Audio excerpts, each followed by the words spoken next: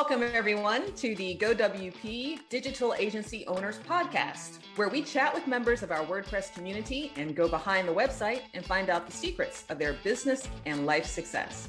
I'm Mariah Orija, GoWP's Director of Creative Services.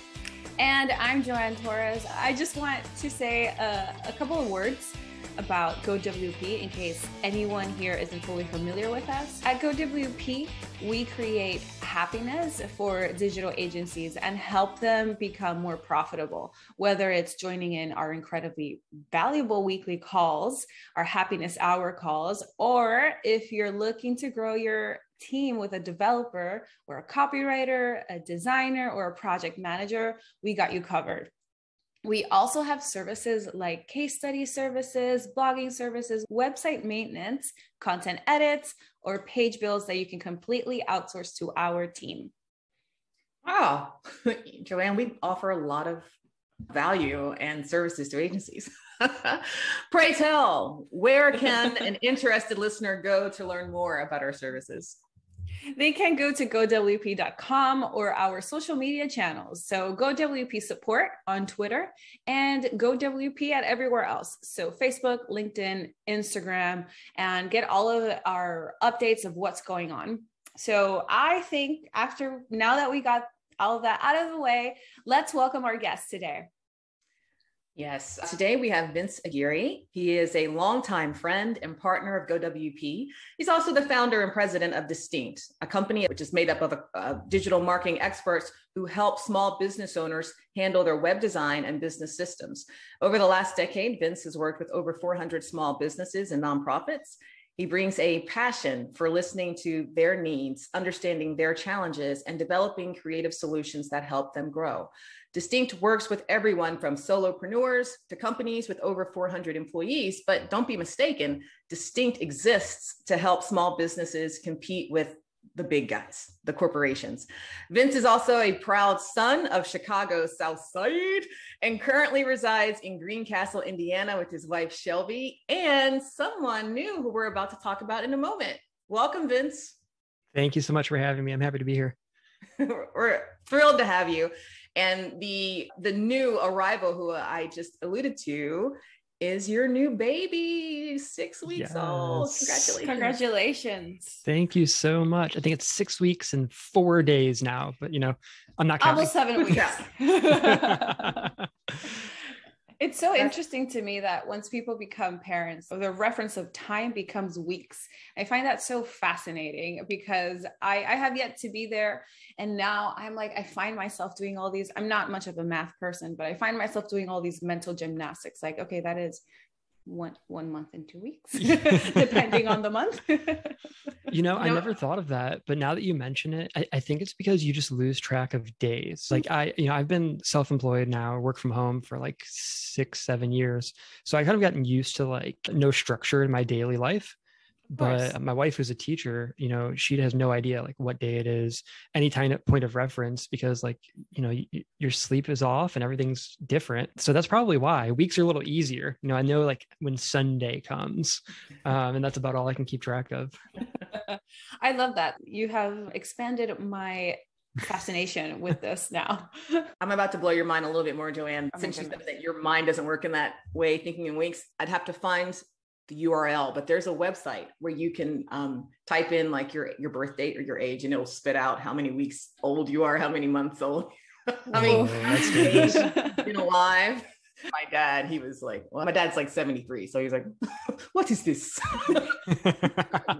Anyway, so I'll find that and I'll share it with you. So parenthood, amazing. It's one of the topics, Vince, that comes up frequently for agency owners who we speak with or work with, because they reflect on the challenge of balancing business and family life. And we talk about the formula that works for them, allowing time to take vacation, to be with their families more, or to attend those special events with their kids. You certainly have an entrepreneurial spirit. So how has the role of parent, these last 6 weeks and 4 days, how has this new role of parent impacted the way you view and plan doing business going forward? Yeah, I'm still adapting. And I think In some ways, I've always known I wanted this flexibility for a family. When I started Distinct, I was working a full-time job somewhere else, and I didn't like the flexibility, and I wanted to kind of take control. But now it's I'm finding a new balance, right? We're remote first. We technically have an office location, but we don't have employees there. We're a distributed team. So that's not an issue, but trying to find the balance of, how much should I be working right now? Am I technically on leave? Like, should I be spending time on the couch with family and not in my office? So that's been a unique balance. But, being an agency owner, it's allowed me more flexibility than I would in other opportunities. So I think we're gonna have to stay tuned and figure out how I really find the balance. But right now I've been managing some work and then some family time. And it's this morning, I think I woke up at 3 and started working while making sure he was okay and feeding him throughout the night. And I might be done with work after this call today, but I might pick back up work all day tomorrow. It's hard to tell. Oh, because you essentially already had a whole day.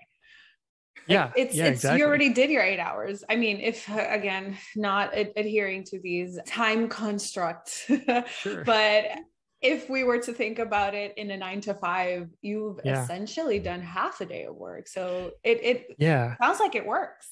It's so far it is. Yeah. And what I'm trying to do right now, just to find balance, is 5 hours of work in front of a computer. So like this, I'm considering work. So by the time this is done, I'll be at 4 hours and 45 minutes for the day. It's that's my goal right now. And I'll adapt as, time goes by.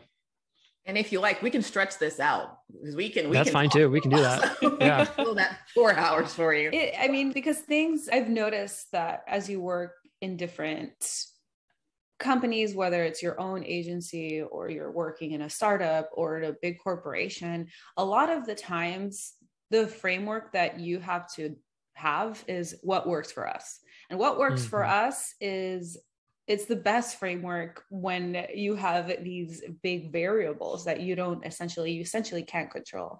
So I found that really, really interesting. And speaking of things that we can't control, and something that you have shared with us that you are comfortable sharing publicly, you've shared that your son, your newborn, has a condition called, if I pronounce it correctly, hydronephrosis. Hydronephrosis. There you go. Hydronephrosis, yes. You share that, publicly, not just to keep your family and friends in the loop, but also to raise awareness of this condition. So would you mind, I'd never heard of it before I learned of your son's situation. So would you mind explaining what this condition is and how you and Shelby are navigating this experience with him? Yeah.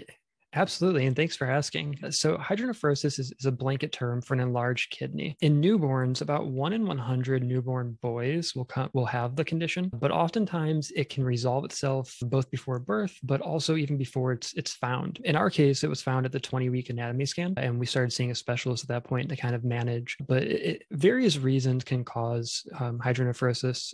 For some adults, it could be kidney stones. In Xavier's case, it's and I apologize that I'm not fluent in the medical terms, so I'm just going to break it down in kind of my terms. It is the connection between the kidney and the bladder is clogged. And it's hard to tell why, but it's basically just didn't develop properly.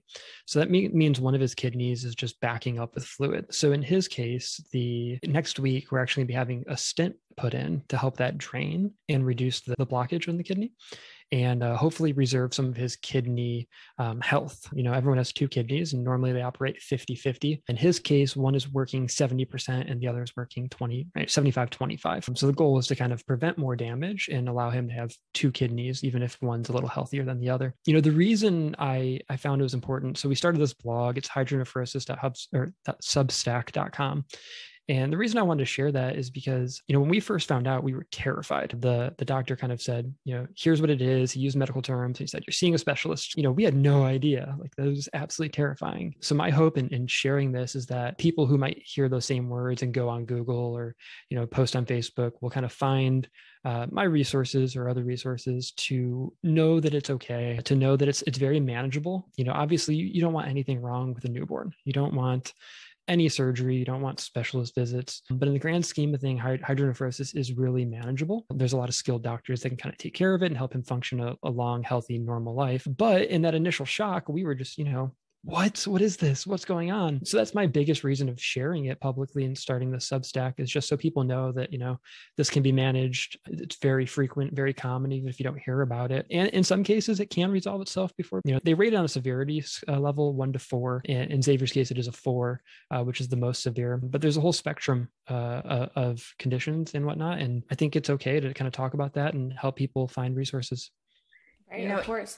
And where can people subscribe to your Substack? Yeah, so it's hydronephrosis.substack.com. I wasn't thinking very creatively when I created the name, but it sounds directly to the point. Yeah, exactly. Yeah, that's the point. Yeah, that's what matters. Yes.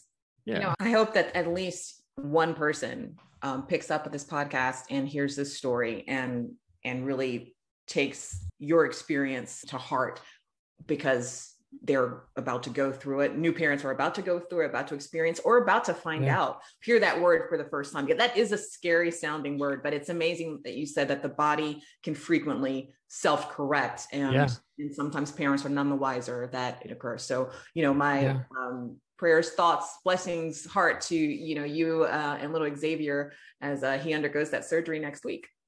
Yeah, thank you very much. And, I have to say, what inspired me to create it was my wife had posted, we had been sharing publicly about Xavier for a few weeks. And one of her friends reached out and said that on her anatomy scan, something was going on with the kidneys. So, I realized there are people out there who just can't find these resources. And to be honest, I joined some Facebook groups that comforted me with other parents who were having this same surgeries and whatnot, and just seeing their success stories and, oh, my 2-month-old didn't even know it happened. I was the one that was sad, and now they're happy. So I'm just trying to replicate that in a form that, my expertise, right? Marketing, SEO. I'm hoping that I can make it very searchable and findable and have the same, like you said, one person would be a success. Yeah, of course, because it is also fairly common within small boys. You said 1 in 100? 1 in 100. And I believe it's 1 in 200 for girls. So it's more common in boys, but I think those are the stats. Someone else can Google it and tell me if I'm wrong, but I'm pretty sure that's what I read. Go to the Google machine. The power of digital communications is awesome. Oh, yeah. So we mentioned that you have, moving on a little bit, the topic of Xavier. We mentioned before that you have an entrepreneurial spirit. There goes words like people can't pronounce. Entrepreneurial spirit. You co-founded Winway Technologies in 2013 and Distinct in the same year. But before that, you had other professional experiences, including 10 Second Labs, which you founded in 2011. Additionally, you have a degree in computer science at DePaul University. So to this point in your training and work experience, they demonstrate your commitment and understanding to the technological needs of companies. So when and how did your interest expand from, tech, hardware, and coding into the digital marketing needs of clients, into the SEO and digital marketing of things? That's a great question. So with Winway, it was a conglomerate of friends who became business partners, and we tried to solve all the technology needs. And I was brought in because I was a software developer. My degree is in computer science. What slowly started to happen is we realized there was a need in our community specifically for web design and marketing, and things shifted until Distinct became kind of its own entity. And really, I just continue to fill the need. I started with basic websites that were really online business cards, right? No functionality, just kind of putting information out there. Then started offering things like website support, partnering with GoWP and kind of using that support to offer more services. And then eventually realizing that clients needed SEO and marketing in other capacities. So, just kind of fitting that need and hopefully continuing to fill a need as it arises when clients bring it up. But if you would have asked me anything about marketing in college, or if I wanted to have a marketing company, I would have looked at you like you're crazy. I was so technical and technically focused. But as I started to upskill, take classes online, do certifications, I really became passionate about it. It's just so fascinating to me how our interests move and change depending on our environment. So I'm sure that the environment was like a big part of that slight shift, because you shared within our digital agency owners community that you've had a few nightmare experience from what you call the fly-by-night agencies. Is there a story that comes to mind that you'd like to share, or what advice could you give to other agencies to avoid a similar fate. And to that effect, can you expand on fly-by-night agencies? Yeah. Let me start with what small businesses can do to avoid the situation. And I admit off the bat that this is a little hypocritical because we all start somewhere, right? But one good indicator of an agency is their length of being in business. You know, there are some great agencies that are starting today. There's people out there who are fantastic, and skilled, and know what they're doing, and they have one. But take that into account: online reviews and experience level before you engage with an agency. And the reason I say that is we all the time we see clients come to us that have nightmares. An agency owner that is a single owner and can't or doesn't respond to content updates, and the business owner has no access to their website. Agencies that let domain names expire. Agencies that are legitimate scams. I'm not going to say their name because I don't remember exactly what their name is, but I had a client come to me last year, and this company built them a website really cheap, and then said, now you have to pay us like $50,000 a year or something for any support. And then when they tried to transfer, they wouldn't give them their domain name, even if they paid. Like, he's like, I'll pay you all the fees you're asking for. Just give me my domain. They said, no, it's ours now. So it happens all the time. And it's because, in my opinion, it's because there's a really low barrier to entry, right? If I have a laptop and I know how to make something look pretty, I can put up a website and say I'm an expert. And it's hard to sift through that and figure out who really has the expertise and who's trustworthy and who knows how to run a business. So it's something that I'm really passionate about because it seems like, you know, 1 out of every 3 clients that come to us is coming to us because they had this terrible experience somewhere, either with a friend who said they can do it, or, you know, an agency owner who just quit their full-time job and started this agency a week ago. And to me, it's important that businesses don't lose that time and money. So I'll end my rant there, but I will say, you know, there are going to be some great agencies. I think I was doing really good work my first year of business, but I think it's harder to sift through agencies who don't have that experience and that reputation yet. Absolutely. And I think, you know, this is a great place to plug our digital agency owners community for this very reason. If you're listening to this podcast and you are, you know, about to launch into a new agency for yourself as a solopreneur,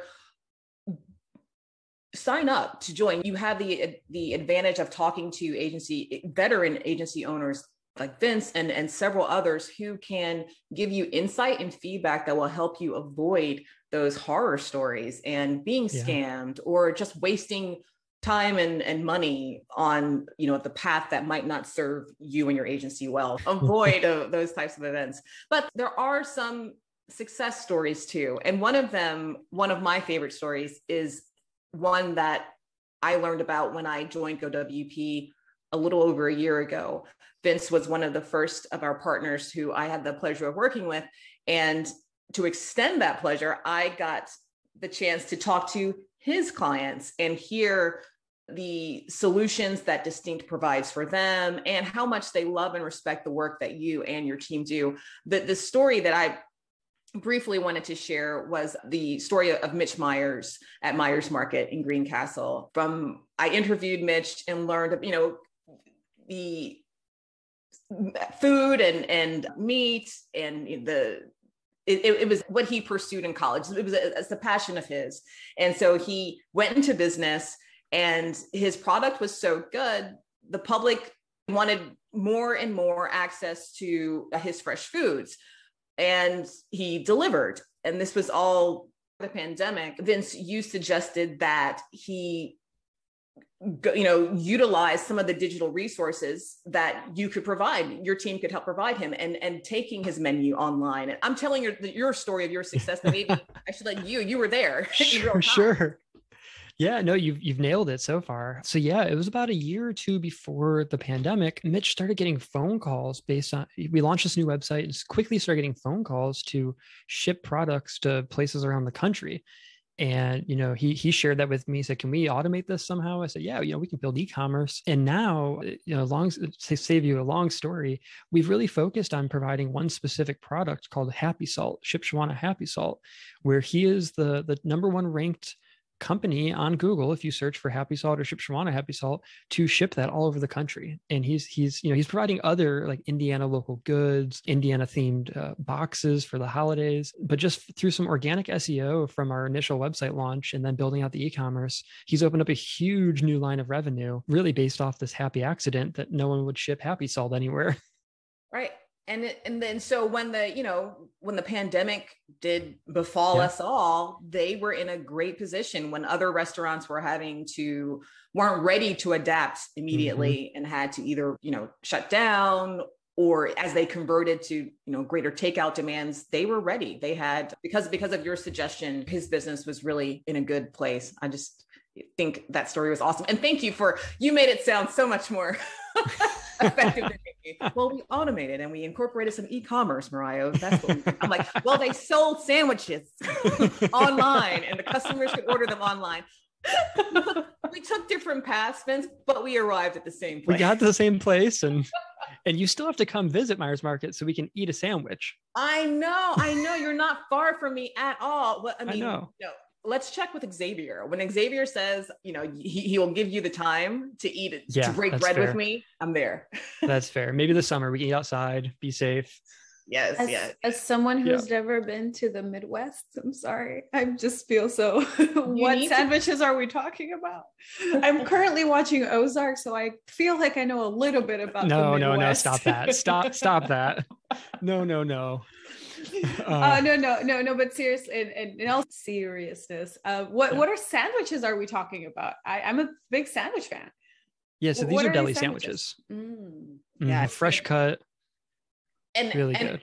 And actually, this was one of the first case studies. Vince, for our listeners, Vince worked with GoWP to develop case studies for four. I think four we ultimately did, four of your clients. And you can go to his website to view the case studies that we created with his clients. And there are some really delectable images included. I don't know if an image can be delectable, but anyway, Joanne, yum. It looks amazing. That sounds really nice. A word that is often overused to describe the professional values of a business is passion. Passion for the community, passion for my job. A lot of people overuse passion, but you and the distinct team, however, do more than use the word passion. You show how passionate you are in terms of your commitment to small businesses and the local communities that support them. You say that it's your responsibility to support small businesses against corporations. Where does that drive to look out for the smaller guys and ladies and businesses come from? Yeah. So I think it comes from a few places. Growing up, my mom owned a small business and did various entrepreneurial things. And then as an adult, after graduation, coming back here to Greencastle, the small business community really supported me in my growth.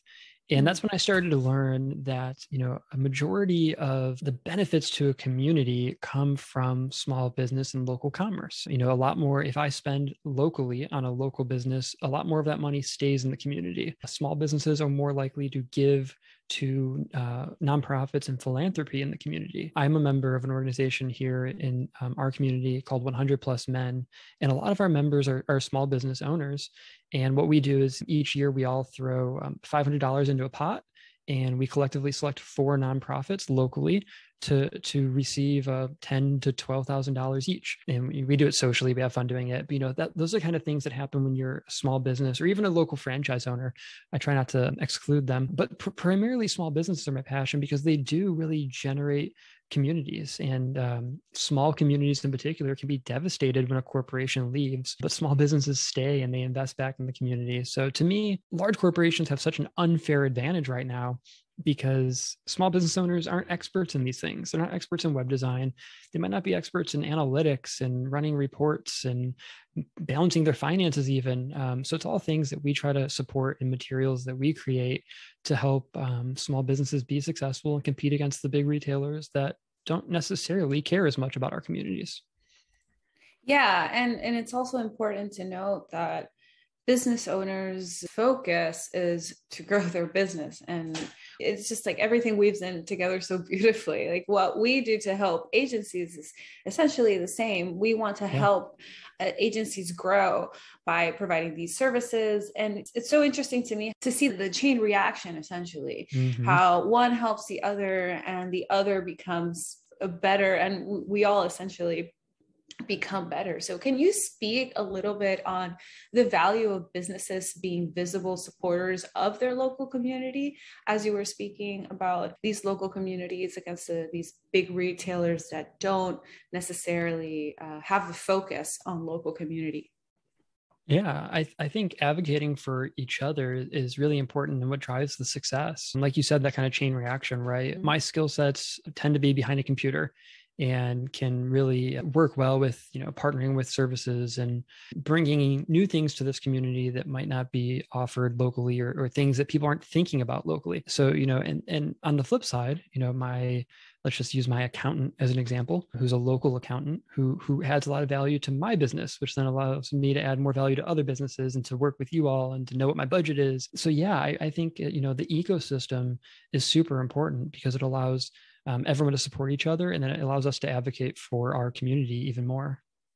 I think the way that you describe community and your involvement and the importance of everyone to be involved, I love that. And now that you have a child and you think about his future and the community that he will grow up in Greencastle, is there one, he'll see his dad being involved. Is there one lesson or characteristic of community that you hope he really absorbs as he grows up in Greencastle and takes with him into his own adulthood and his own career path? What do you hope that your community teaches him? That's great. I should have prepared more for this one. I threw that on you. I'm sorry. Yeah, no, it's all right. It's all right. To me, it's understanding that community is what you make of it and that it can mean different things. One thing that I love about living here that I couldn't get in Chicago, and I think it's very unique to this specific community, is the sense that everyone cares. I can't go out without someone seeing me who I know, and they ask me genuinely how things are going. How's Xavier? How's work?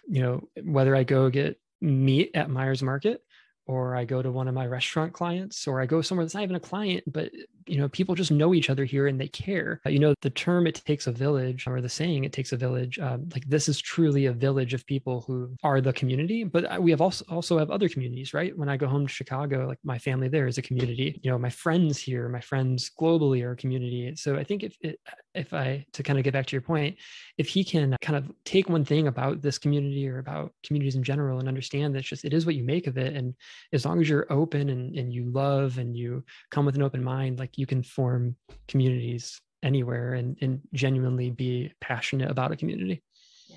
Yeah. Being surrounded by, be it family members or individuals in the community who are invested in seeing your success, I think that's in health. I think it is a tremendous attribute of community. Absolutely.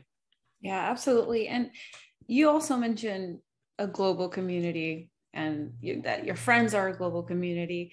Does this have anything to do with your gaming? Because I know you're also a gamer, and I don't game, but I also have a community of friends who our community, we're everywhere in the world, and it's either the group chat or we have a community on Slack. Maybe some people might not appreciate the sense of community created among gamers or the cognitive benefits of gaming, but you're a fan and a player of Xbox Halo 5, to be specific.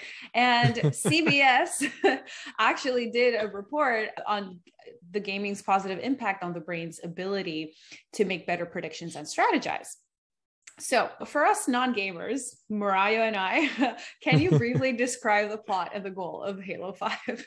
Yeah. So the most recent Halo is Halo Infinite, and that's the one I've been playing the most. So it's okay. Whoops. We're non-gamers, right? Halo in general is you play as a character named Master Chief, and he's a super soldier. And there's books, there's all kinds of. So I only have a very basic level. I just kind of like the game, but I know what's going on. But so he is tasked with fighting these aliens, various, I don't know if they're races or what, various types of aliens, and they kind of all compete, and it's his task to kind of save humanity. There's one group that just is a scourge of basically zombies trying to destroy everything. And there's another group that's a little misguided and kind of has this like religious extremism. And then there's the humans and Master Chief just trying to like make sure everyone settles down and like doesn't destroy the universe. So yeah, but you know, the report, the CBS report you're mentioning, I've never taken the time to do the actual research, but I know for a fact in my life that gaming has shaped my ability to make decisions, to think analytically, to my reaction and my reaction time on things. Like I know that has been a big impact. And I've noticed recently with growing my team that I work really well with gamers because we think similarly and we have the same problem solving and the same interest in kind of diving into things and figuring them out. So I love that you pulled that statistic, and I believe it with like every being of my heart. And can you give us like an example of that mental framework that you're speaking of, just for all us visual people, maybe an example in where you were working with a colleague of yours or a member of your team who was a gamer, and like just a small example of something that will represent. Yeah. So I tend to see that those who I work with who are gamers have no problem figuring things out and tinkering with them. So if I say, here's a tool we're going to use, dive in. A gamer looks at it like, okay, let's explore. Let's click around. Whoops, I broke something. Let's fix it. Like learning from my mistakes and kind of going with the flow. And, you know, obviously this isn't polarizing, right? Not every gamer can do that, and not every non-gamer can't do that. But people who are less interested in gaming, I've noticed, are more cautious, right? Like, okay, maybe I should read about this first. Maybe I need more guidance, things like that, because, you know, gaming really rewards you for trial and error, right? If you're playing a game and you fail, so you get used to that mindset of like, oh, what's the worst that can happen? I can just kind of jump back in, you know, oh, I learned from that mistake. So that's the thing I see the most often. One that's a little less applicable for like professional life is I really feel that I'm able to learn spaces really well because of like gaming. You have to learn the maps, you have to learn and understand your surroundings. So, you know, if I drive somewhere one time, like I can do that again now. Like I know how to drive there again. Whereas I know some people who you can drive the same place 100 times and have no idea where they are or what direction they're facing. So I believe maybe that's why, maybe that was a natural instinct and that's why I like gaming, but I think gaming's helped me just understand surroundings. I would like to remind you, Vince, that this podcast will last forever. So young Xavier in about 7-8 years will use this as his roadmap to get out of doing homework and saying, you know, Dad, you've already showed the way. I'm learning to delay my gratification. I'm learning how to apply trial and error by gaming instead of doing my history homework or something. I think there needs to be a balance. He can hold me to it. There needs to be a balance. There is learning to be had, and there's educational gaming tools too. You know, we can do some online gamification. And something I heard you say about Halo 5 and building your teams and accomplishing your mission. I know a lot of business owners have that same challenge, not Halo 5 with their team members, but putting together the right team to achieve their mission.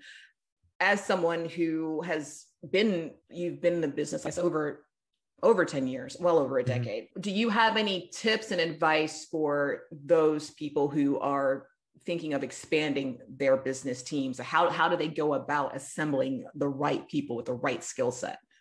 Yeah, so that's something I've been learning and I'm still learning. We've used a lot of services. We've used different types of employees. We've had a lot of different resources and we're continuing to learn. The single biggest advice I can give, and the one thing I think I'm most qualified, I guess, to advise on is something that it isn't unique to me, but it's a book. And the book is called Traction. You can actually see it up. I think it's that one. Traction gives you a framework for managing a small business and keeping yourself and everyone on your team accountable, and also making sure you have the right people in the right positions doing the right work. Finding that book last year has really changed the way I look at things. And if you would have told me my team would be this productive right now, I would have never believed you a year ago because I didn't have those skill sets and those tools. And now we're just really churning really high quality work at a good rate. I mean, I really have to say it was the book that helped. Awesome. Another guest recommended that book as well. I guess I got to put it on my list, don't I? It's fantastic. As you look to the future, what are you looking forward to accomplishing in this next year? You said you knocked it out of the park last year with Distinct. What are you and your team looking forward to in the coming year? Yeah. So this year we're really focusing on local growth. So we're going to hire some local employees. To this point, it's been mostly contractors and third-party services. And we're going to really focus on growing our team, our employed team locally. And then we're hoping to just really start branching out and reaching more new businesses. We're starting some online communities and a YouTube channel. Do you guys mind if I plug? Can I plug? Absolutely. Plug away. Okay. Yeah. So we have a Facebook group called the Small Business Squad, and we're really hoping that's a place for small businesses to connect, collaborate, support each other. Even if you don't own a small business, if you just like small businesses, we want people to be there. And we've added a YouTube channel and a podcast with the same title, Small Business Squad. So that's like my big push, is to build more community within our clients and within similar businesses, while also growing our team and continuing the work we're doing. That's awesome. Awesome. Thank you. That's awesome. And thank you so much for all of your great insights and for plugging your new venture onto community. That's so exciting. We're so excited. We're super big community people. I don't know if you've heard. Yeah. Just to close things out, last question we want to ask you is, how do you create happiness for yourself? Ooh, it depends on the day, really. Family time. It's a big indicator, and it really helps me. It makes me happy. Running can really help me decompress, unless it's as cold as it's been the last couple of weeks. Obviously, video games, we've talked about that. And food. I love food, and I love small hole-in-the-wall restaurants and supporting them. They always have the best food. So I think those are my 4 happy places. So you see, Joanne, sounds like you're coming to the Midwest and you're eating locally. Oh, yeah. I can't wait. I really want to visit the Midwest, and how you paint it sounds beautiful when it's not cold. Exactly. We'll see you in 6 months then. See you in the spring. See you in the spring. When I woke up this morning, it felt like -20 outside, I think. We have -4 today here in Chicago, but hey, I love it. Yeah. It's warming up already, but the sun's out, fleece line tights. It's all good. Party. Such an excellent conversation, Vince. And thank you so much for chatting with us today. You can read, for our listeners, you can read more about Vince and Distinct Services at becomedistinct.com. And yes, thank you so much to everyone for joining us today. Don't forget to like and subscribe, and to get your podcast, this episode, anywhere you get your podcasts. So this episode of the Digital Agency Owners Podcast will be on our website on gowp.com/podcast, and everywhere else. And just a quick reminder, at GoWP, we want to help you become more profitable, whether it's by listening to our super valuable podcasts like this one today, or joining in our weekly happiness hours, viewing informative webinars hosted by our friends and members of our WordPress community, and of course, by growing your team with our skilled developers, copywriters, designers, or project managers. Go to gowp.com to read more about our services and to schedule a call.